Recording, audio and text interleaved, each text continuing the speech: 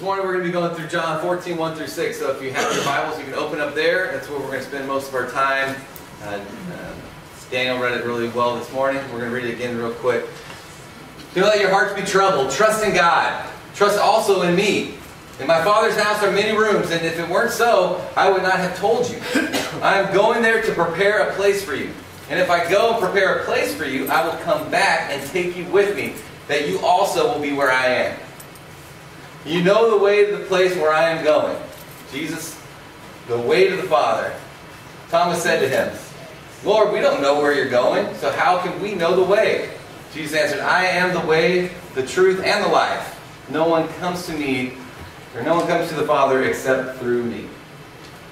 So we've done a lot in this series to this point. So I do pop quiz time in our I Am series. What was the first one? I am the bread of life. We do the charades, works too. Second one was I am the light. That would be a shower. Yeah, light. I am the light. Number 3 was I am the door. Good. Doing well. Then we had I am the good shepherd. What was last week?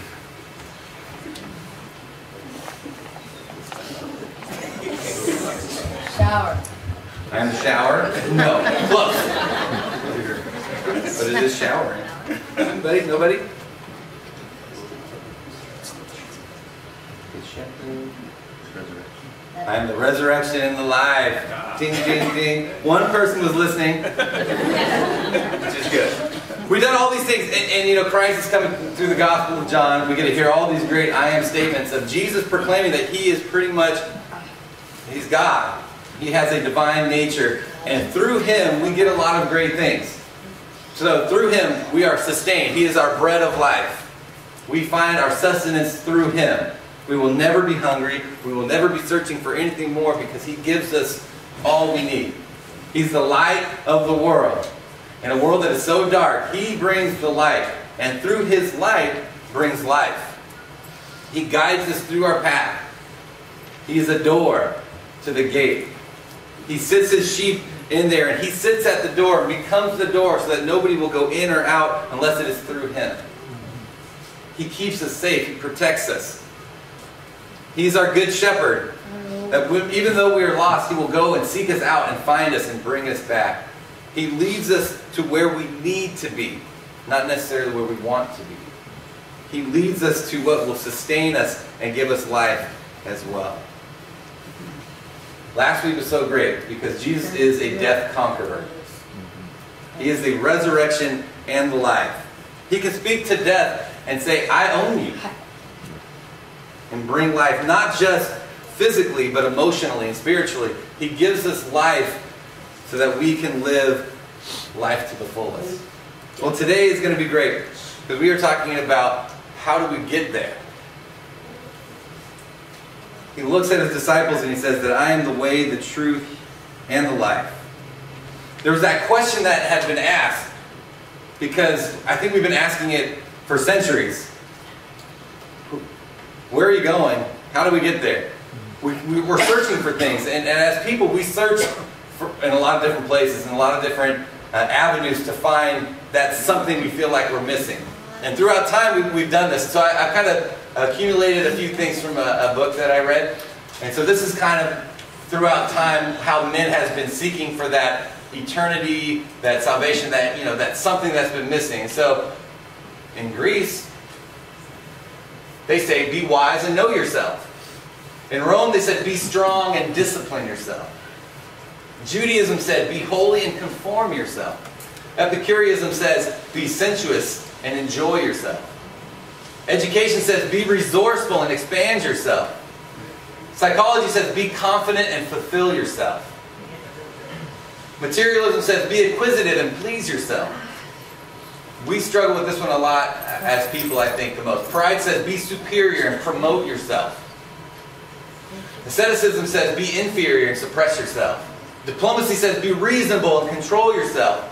Communism says be collective, secure yourself. Humanism says be capable and trust yourself.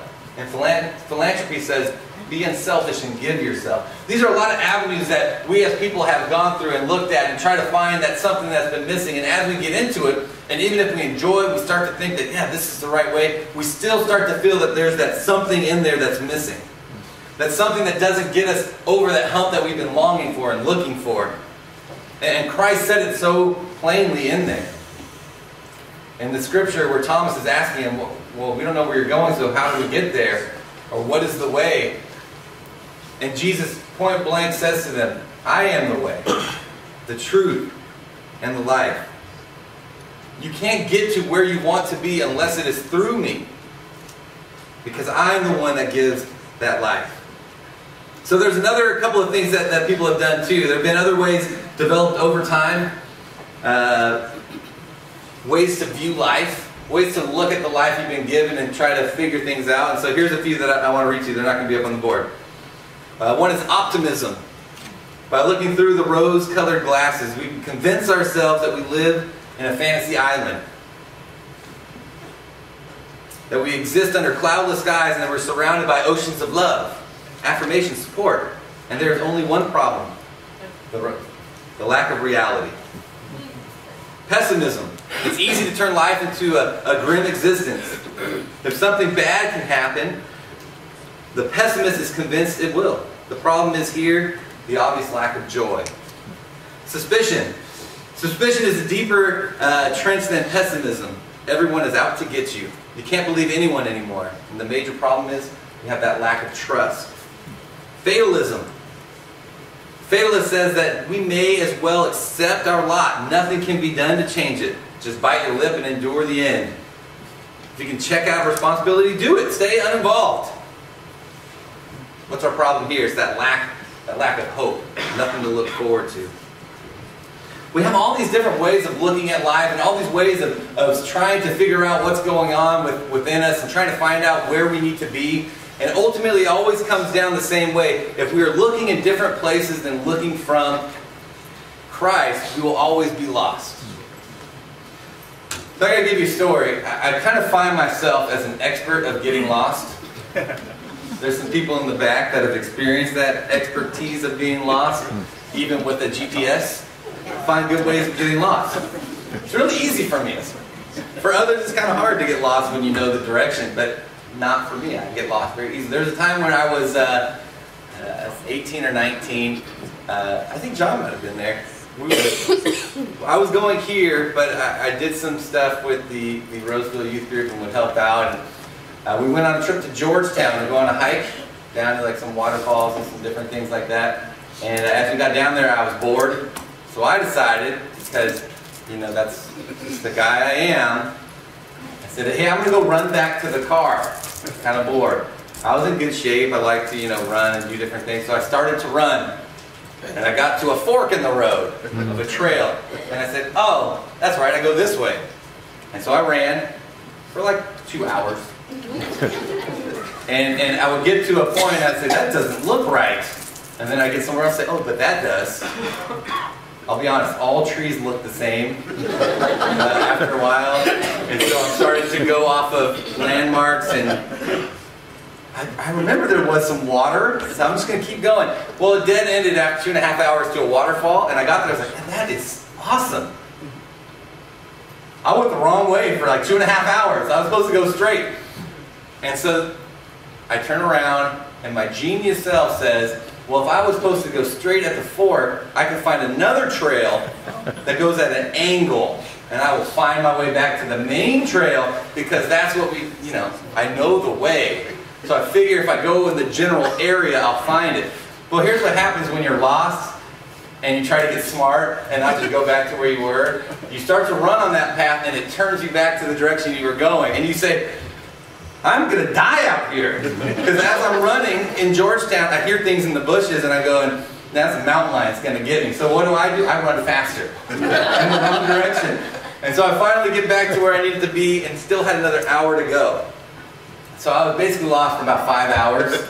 and it was about 100 degrees, and I had no water. But I was in good shape, luckily, because I ran all the way back. Now here's the great part of the whole story, which has nothing to do with what we're going to talk about this part, but it's okay. My stepdad had just married my mom, and she was out of town. And so he's at the car stressing out, she's going to kill me, your son's going to die on here. But I found my way back. And it was great, because I found that there was a path I needed to be on. And I knew where the path was, but inside of me something said, hey, you know the way. Just keep going. Oh, don't turn around. You'll find it. You'll get there. And I think this is where we get stuck and where we get lost. And we always try to find our way to where we think we need to be. But we don't trust and rely on the knowing where we should be. Knowing that what we are doing might be wrong and we need to return from it. And instead of doing that, we like to say, I will make an excuse of why my wrong is okay. And I will keep going on that path. I will justify what it is. Or I'll say, oh, that looks familiar. It's right. I'm on the right track. When we're just getting deeper and deeper into being lost. This is our struggle as people. We always try to find the quicker, easier, better route to where we want to be instead of staying on the route. The narrow path. The one that is less traveled. The one that leads us to life. Many of us have come through today in a storm. We had to drive through some weather. Our lives are filled with storms too. And if we look at it on a metaphorical way, we're going to have storms in our lives. And usually when that storm comes up, it's really difficult to see the path that we're supposed to be on. And when the storms come and it starts to rain and our vision is getting blurred because we're just trying to make it. We're just trying to stay above water. We start to lose sight of that path. But here's some great things and a great promise that we get to. And it comes with trusting in God. And we're going to talk about this in a second to get into it more. But when our lives start to get into a struggle and when chaos starts to come, it's almost like Christ says, keep calm. Just trust me. He starts this paragraph out with, don't let your hearts be troubled. Trust me. Trust in God, but also trust in me. When we're looking at this storm and we look at how it goes and we have a great promise that He gives us, and it's almost like every time we see one after storm we get this nice little rainbow. A nice little sign that God is basically saying, I've never left you. I've been with you the whole time. And even though you're going through a storm and you're going through a struggle, I've been holding you through it so that you can find your way through it. And I will still give you that path, and I'll give you that light, and I'll give you the things that you need along the way, and I will guide you to where I want you to be. Trust me. I have more for you than you know or could ever imagine. If we look at the word trust, I found a couple of meanings for it. Trust is, somebody wrote, trust is a way of putting your confidence in somebody else knowing they won't let you down. I don't know about you, but that's really difficult to do with people. We put our trust in others, we always have that thing in the back that says, I'm cautiously putting this into your hands. I want you to earn this trust.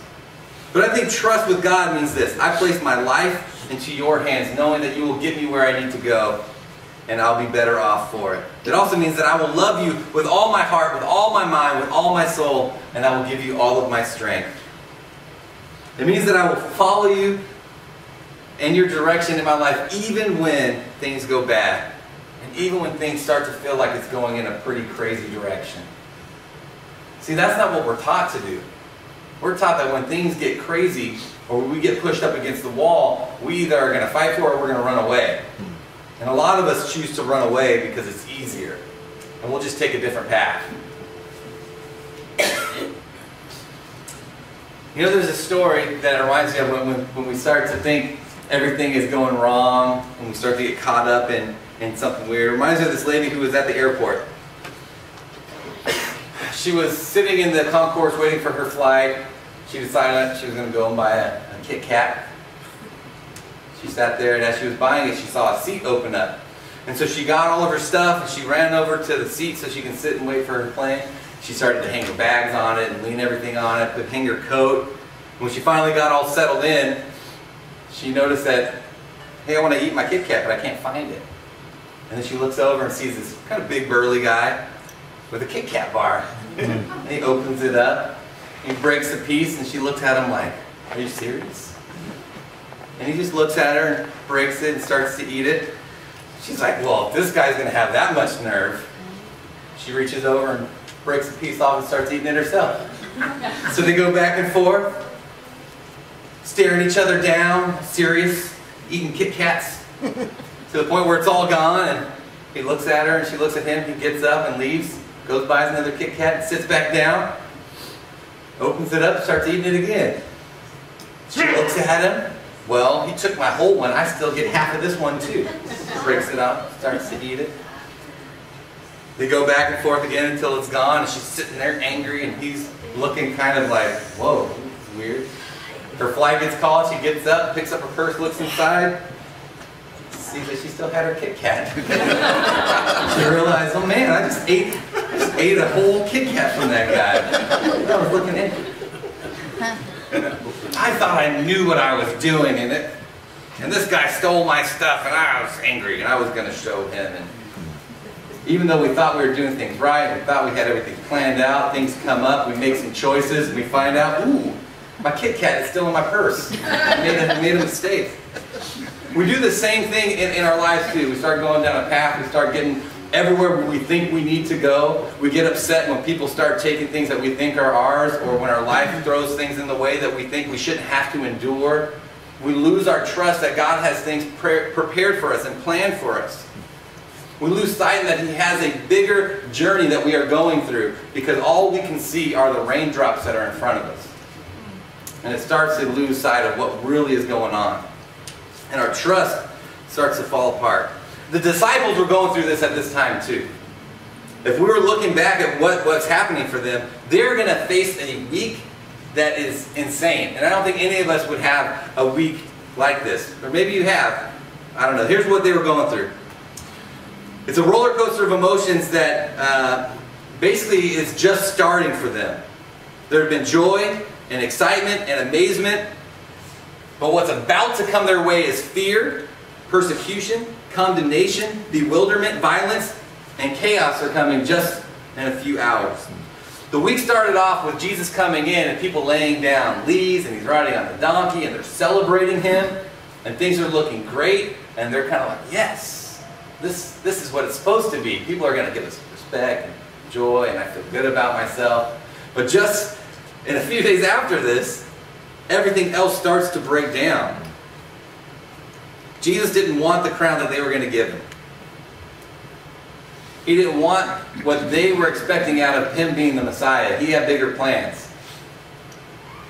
So people were shouting with praises, and they were excited that this prophet had come back, and they expected Him to keep doing these miracles and establish His throne. But He said, that's not for me. That's not what I want. So then the crowd starts to change their view of Him. Wait, I thought you were going to come and do what I wanted you to do for me, not what you knew I needed you to do for me. So now I'm going to get upset. So now the disciples are going through something even more distressing, because the people who are there celebrating Him are now the ones plotting for His life. And soon they're going to be in a garden seeing all of these men come to take Him. But before this, they sit in an upper room and they're having a Passover feast. And even in that room, another wave of this crazy journey they're on comes up, where Jesus says, one of you is going to deny me. One of you is going to betray me. One of you is going to run away. And they deny it, and they say it's not going to happen, but their hearts are just ramping up and getting kind of nervous and crazy. It's one of those things where you know everything is going to go wrong. You've ever had one of those premonitions? You're sitting there and everything is okay, but you just have this feeling like, oh, I'm just waiting for stuff to go wrong. That's how they're starting to feel. And so it's no surprise that the first thing that Jesus says to them at this point is, don't let your hearts be troubled. Take a deep breath. What are you afraid of? I know you trust in God. I need you to trust in me. It sounds so simple, but it's so difficult for us to do. When the pressure comes on and we start to really feel, hey, for the first time, I'm going to have to make a choice, and it's one that I don't want to make. I can go the easy route. I can make a hard choice. Trust that God has you. He's holding you through it. I was told that the best way to see the character in somebody is to look at it like a pressure cooker. The only true way that you can see the real flavor of something is when you put pressure to it and it brings it all out. Right. I get to see what your character is really like when the pressure is turned up. Are you going to stay trusting in God and following where He wants you to be, or are you going to push back? So here's what He wants them to think about.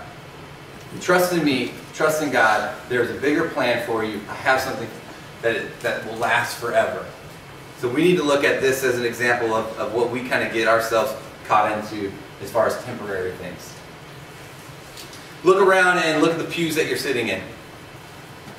One day they're going to be gone. But the good news is God won't be.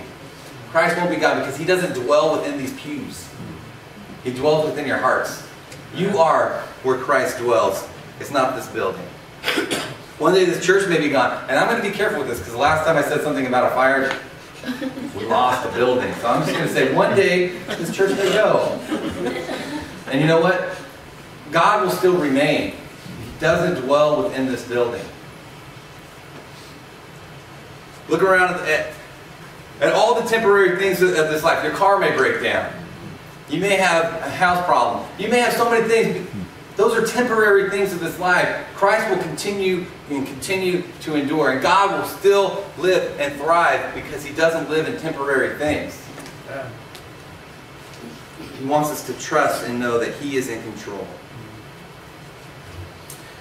So the next part, when things are getting a little ramped up and life is getting a little struggle and you have a hard time seeing the way, He wants us to also be calm and trust in His promises.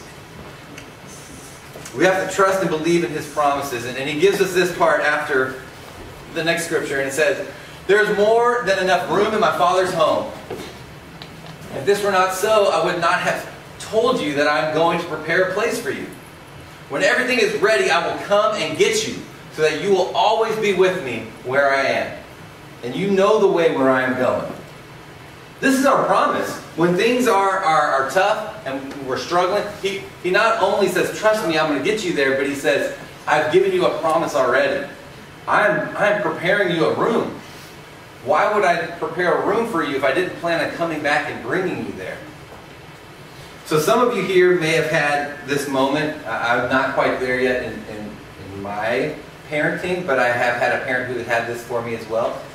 You have kids that go away to college, and you still keep their room the way they left it. You keep making it prepared for their needs. Some of you have not. You said, "Get out of here. Good riddance." It's okay. Okay. Jesus is not like you. I'm just kidding. No, but we have that room that is sitting there and is waiting for you and is prepared and it's to your likings. So that when you come back, you know that you have a place. Well, Christ is going out and He's preparing our rooms too. And the rooms that are fit for us. It's not a generic room. It's not a room with white walls. It's not like the Sochi Olympics. They have doors and handles. That's a cheap jab. That's all right. These are places that are meant just for you. And He looks at you and says, "My Father's house has so many rooms." They're not used to houses with any rooms. They're used to one room. That's what the houses look like back then. There's one big room. Maybe you have two. And He's telling them, "My Father has a house with so many rooms, and it's for you. And I'm going there and I'm making it for you. I'm making your bed. I'm setting it all out. I want you to know that this is a place that you will be forever. And it's promised to you because my Father has called me home to get this place ready for you. And I'm still going to come back. And I'm going to bring you with me." Isn't that a great promise? Yeah. Promise where you think that, I feel like He's gone. He's left me. He's never coming back. And you can see the disciples felt this way later. When Christ died, I don't think they felt like, "Oh, He's coming back, guys. Don't worry about it." That's what He said. I think they were saying, "What do we do now? He's gone. The guy we followed and put everything into has left us. We need to run. They're going to come after us next. Let's lock ourselves up in a room." When things get hard and things get tough, we have a promise. And a promise that will outlast all these other things. God is making a room for us. He's preparing it. It's like an extreme home makeover. They take this old house that doesn't fit their needs. It may be too small. It may not have the things that their special needs child has or whatever. And they knock the whole thing down and build this giant house that fits exactly what their needs and personalities are. Sometimes a little overkill. But don't you think that that would be the same case in a house, in a room that God is preparing for us too? Specifically to our needs because of His love and His promise for us. And this is a promise for all who are going through tough times, to be reminded by this word that God has a dwelling place for us in heaven. And He reminds His disciples of this, and He tells them, you know the way. You know the way to where I am going. But they don't.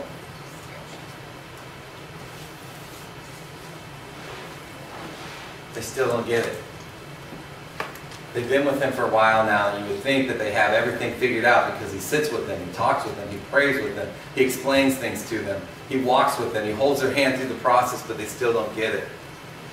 So they ask the question that we all ask. When we're lost, we sit there and we yell, I don't know where I'm going. I don't know how to get to where you want me to be. I'm lost. I'm hugging the tree and I'm blowing my whistle. I'm waiting for you to come back and get me. And He says, be calm. I am the way. Don't seek anywhere else. Keep your eyes fixed on me. I am the way. Jesus confronts His disciples in a passage, but Thomas is still not sure. And he asks that question. And Jesus says, hey, I am the way, the truth, and the life. No one can come to the Father except through me. If you have really known me, you would know who my Father is. From now on, you do know Him and have seen Him. I hope that the light bulb has gone on this morning. Jesus is our way. He is the way that leads to truth. And His truth leads to life. And as we look and we seek Him out and we keep our eyes fixed on Christ, we will find our way to where He wants us to be. There are those people in your life that you have never been able to explain how they found God because they just don't look like they should be there. But guess what? At some point in their life, God has called out to them and has called them home. And they kept their eyes fixed on Him and found their way there. And if you want, personal stories, I had a friend in high school who grew up to two parents who were drug dealers, and one was a gang member. The father was in jail most of his life. He was going down the same path. When high school came, his grandma said, I'm taking him with me. His grandma was a really strong believer. She knew who God was for her. She knew the mistakes that she had made with her children, and she wanted him to not go down the same path. Freshman and sophomore year, my friend really struggled. Not with academics, he was smart. He struggled with the desire. A desire to want to do good. He liked the quick things. I know that if I go out and I sell, the drugs that my dad taught me how to do, that I can make money quick and I can get all the things I want and I can do this. His grandma didn't give up on him. She kept working within him and saying, hey, there is more to life than the short road, because if you live with a short-term mentality, you are going to live a short-term life. If you have a life that looks to the future of eternity, and you are basing your decisions on eternity, you will have a life of eternal blessings. And so he struggled with this for a couple of years, and something, I don't know what it was, clicked in with him junior year. And he started to change. And you wouldn't notice if you looked at him. But the good news is God doesn't base His judgment on us by how we look. I think he learned that he was forgiven and that he could have a different start and a different life. And we graduated together, and he went off and actually is now a lawyer, graduated from UCLA. And it's really funny because if anybody asked what he was going to be when he grew up, it was going to be jail or probably dead. And that was the life that a lot of my friends lived growing up in high school. It was the faith and the trust in a grandma who saw something bigger within her grandson, that God was going to call him to do great things. And she didn't give up on him. She kept her trust and faith in God's promises. There's a Greek word that's called hodos, and it's defined as progress a road going somewhere. Tenney defines way as meaning a path over which one moves. The Old Testament talks about a couple of things about being the way, about being a path, about being where we're trying to go. In Deuteronomy 5:33 it says, "Walk in all the way that the Lord your God has commanded you, so that you may live and prosper and prolong your days in the land that you will possess." And Deuteronomy 8:6 says, "Observe the commands of the Lord your God, walking in His ways and revering Him." In Psalms 119:15 it says, "I meditate on your precepts and I consider all of your ways." And then Isaiah 55:9, he does this. I think a lot of us have heard this before. "As in heavens are higher than the earth, so are my ways higher than your ways, and my thoughts higher than your thoughts." You know, God starts to give us an example of what His way means and what He wants us after and what He wants us to try to do here while we're here. And none of them say, "Follow the yellow brick road that leads to the Wizard of Oz. Skip along the way, sing the song. It's going to be pretty. There'll be flowers and butterflies, and it's going to be great." He says, "Stay on my ways. Don't question me, because my ways are so much higher than your ways. And my thoughts are so much higher than your thoughts. Trust in the process. Understand that I know you better than you know yourself." In Psalms it talks about, where David talks about, "You knitted me in my mother's womb. You knew all the days of my life. You wrote them in your book. You had plans for me before I was even born, before I was even thought of."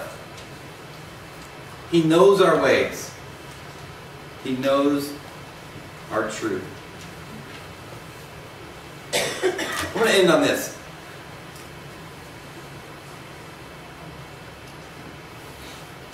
A lot of us here have struggled to see the meaning that God has had for us in our lives, and we start to question His motives for us.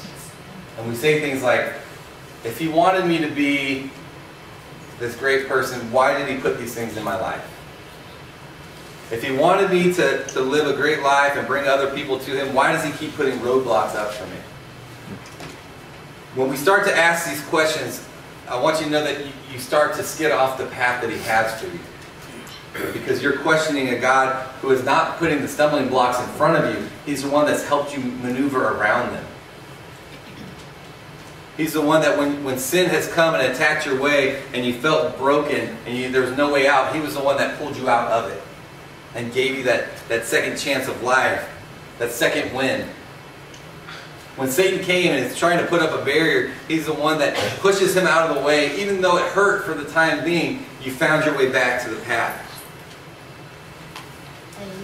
There's a lot of times when we ask, why do these things happen to us? And I think it's because God wants us to show the rest of the world how awesome it is to be a follower of Him. That even through the hard times, the hard circumstances, even through the storms that the life brings, that we can still find our way through them because we keep our eyes fixed on God. I used this example with the youth group when we had our youth retreat, and I think it's something that's worth saying again. And Paul talks about, in order for us to find our way to where God has promised us, which is heaven, the only way I know how to get there, because I don't have it all figured out yet, is I keep my eyes fixed on Him. And all the things that happened in the past, I leave behind me. Because if I pull them back in front, I will trip over them again. And I use this analogy of, any of you may not admit this, any of you ever seen one of those old 80s horror movies? Do the bad guys ever run after people? They never run after people. Do you want to know why? Why? They don't have to. Because the people are always looking behind them. Do you know what happens when you're always looking behind you and you're running? You don't see what's in front of you. And you trip over it. And you fall down, and then they just keep going. I'm going to get you. Right? And this is our life. If we allow all the junk that has come up in our lives, and we can't allow it to be behind us, and we keep looking at it, we are always going to be tripping over the same stuff that we struggle with. And we're never going to see the true path that comes from what God is calling us to. So look at this one more time. Jesus says, I am the way, the truth, and the life. No one gets to the Father except through me. There's only one way to God. It's not through any of these other religions that are out there. It's not through any making yourself feel better by taking whatever you're taking, self-medicating. None of that gets you to the Father. There's one thing that gets you there. And that is relying and trusting in His promises and keeping your eyes fixed on who Christ is, because He is our way, which leads to a bigger truth, which leads to a life. Let's go to God and pray. Dear Father, you're such an awesome God, and I thank you for giving us that guiding path, a guiding path to your kingdom. And we know who you are, and we know where you're from. And I pray that we don't lose sight of knowing that there's only one way for us to get there. And we have to do a lot of things. We have to look within ourselves and say, it's worth it. The cross was worth it for you because you knew where you were going. You said, heaven was so much greater, I can endure this cross so that others can join me too. And I pray that we look around and say, I can endure this place as well, and I can live a life that glorifies you. I can live a life that brings praise to you, and that others may know of you because of my life, and it'll be worth it, even though it's a struggle. Because I know where I'm going. Because you have already laid the path for me. And I thank you for having our room ready, and it's warm, and it's prepared, and some of us would love to be there now. But we know that you have plans for us here. And while we're here, we have a life that you've given us. And I pray that we don't take it for granted, but we celebrate it. That we enjoy it. That we use it to bring life to others as well. What a blessing you've given us, and what promises you've given us that we can't even earn or deserve. We're so thankful for the gift of your Son, and for Him being all the things that we need Him to be, especially our God and our Savior. Pray all these things in your Son's name. Amen. If you're outside of Christ, you've been struggling, and you need to